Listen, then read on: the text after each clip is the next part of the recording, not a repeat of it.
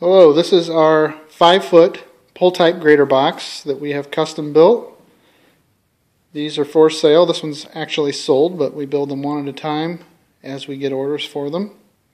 This is our first attempt at a electric linear actuator version. Normally we use a hydraulic cylinder there to raise and lower the box, but in the event that your vehicle doesn't have hydraulics to the rear, then you can simply use this version and hook onto the battery and power the box up and down. A couple of the key features here. Of course, we've got our actuator that controls the box up and down. We've got greasable pivot joints at the axle. The hubs on the wheels are also greasable. You can see the grease coming out there actually. As I said, the cutting edge is reversible. So once that wears down, which I think is going to take a long time, you can flip it over and use the other side. We also have a removable tongue, not only for shipping purposes, so that we can kind of break this thing down a little bit, but also for storage. If you're going to set this aside for the winter or something like that, you can remove the tongue. It takes up a lot less room.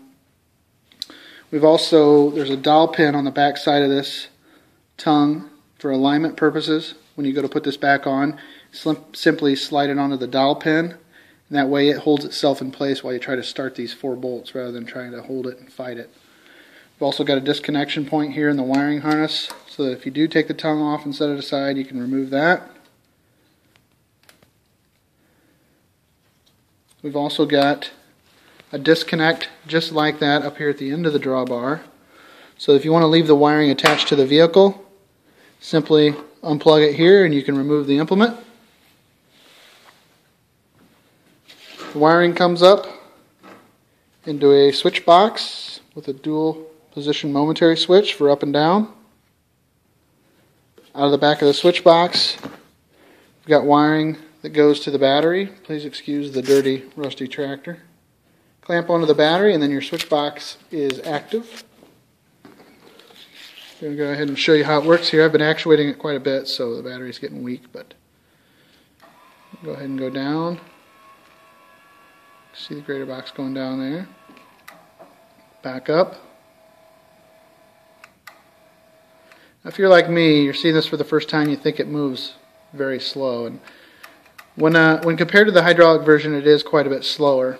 But we had to compromise a little bit in our actuator selection so that we had something that moved relatively slowly when trying to be at a working height. In other words, you want one little button press to not move that cutting edge too much, because if it does, then you lose what you're trying to do in terms of grade. So we went with something that was a little slower so that it would be good for grading, because that's where the important part of the work is anyway. When you want to go into the transport mode all the way up, it might take you 15-20 seconds to get all the way up there, but then you're just back to the barn. So I think it's going to work well with the speed we've chosen for the actuator.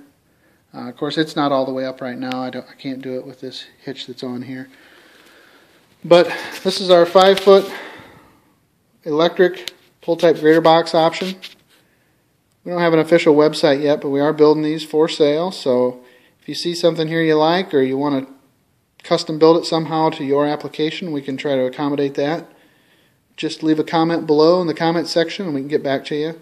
This particular version here with the electric actuator is $850. I think you're getting a lot of equipment here for the price. There's a lot of labor involved, and it's well built, so it'll hold up. So let us know if you're interested, and thanks for watching.